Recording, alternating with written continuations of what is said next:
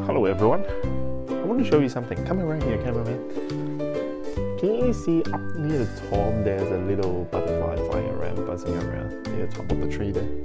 Now this video is not teaching your child how to do fly like a butterfly there. This video is going to teach you, give you some tips on how to do butterfly in swimming.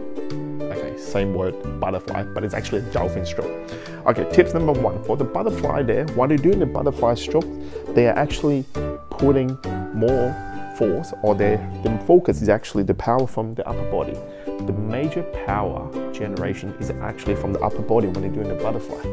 Okay, it's not from the legs there, it's not doing the wiggling, it's only just the support for the butterfly strokes. Tips number two, while they're doing the butterfly, while they're getting their head up, make sure they get their chin just touch the water. They don't go all the way up, because as soon as they go all the way up to catch your breath, the lower part of the body is going to sink to the bottom of the water, will generate too much resistance. Okay, let me conclude again. Tips number one, to do a powerful butterfly, the power must coming from the upper body, okay? From the shoulder and upper body.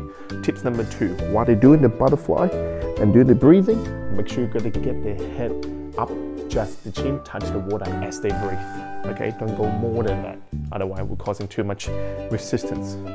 I better have to talk to you next time. I've got to keep watching my butterfly now. See you later, bye.